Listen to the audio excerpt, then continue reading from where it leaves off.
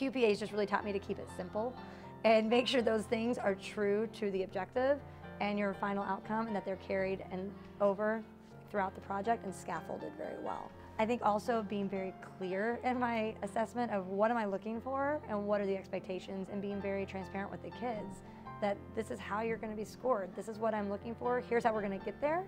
And I think throughout the year they've really learned to trust me that some of these things that might seem tedious or like such a minimal thing, it's a reason behind it. Like we're building into something bigger and greater.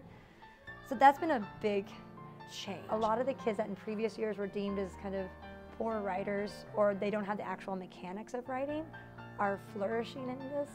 One of our students, that he used to use a computer to type everything, and up until this project would give us, for 5 paragraphs, maybe 10 sentences total, wrote 505 words, and that was the big deal. And he has huge paragraphs because he had that criteria. We made him go through and check off everything he needed to do.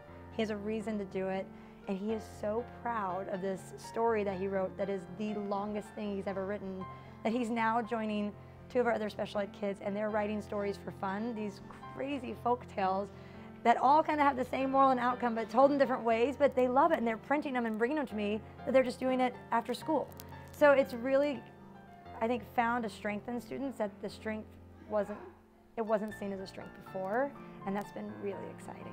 I think the Summer Institute last year was something so scary, and I didn't know how to start it, and it became so real and easy and doable, and it made teaching really fun and not so the same thing every unit, every year. It's new and exciting, and I'm very proud of this unit, and this is something I'm sharing with friends from different states, and we're so, like, the teachers I think are just as excited as the kids, and that's something I really am grateful for.